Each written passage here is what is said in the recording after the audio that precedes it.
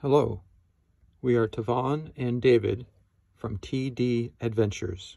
We are doing a quick video to answer a question from one of our subscribers.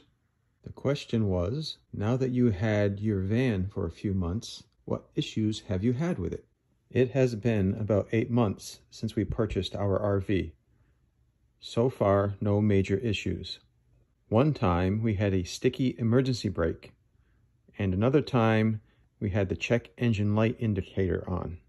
So we turned the car on and we saw that right there. And when you look, what did it say? That symbol means service engine soon. Okay. The dealer could not find or duplicate either issue, and we have not had those issues again.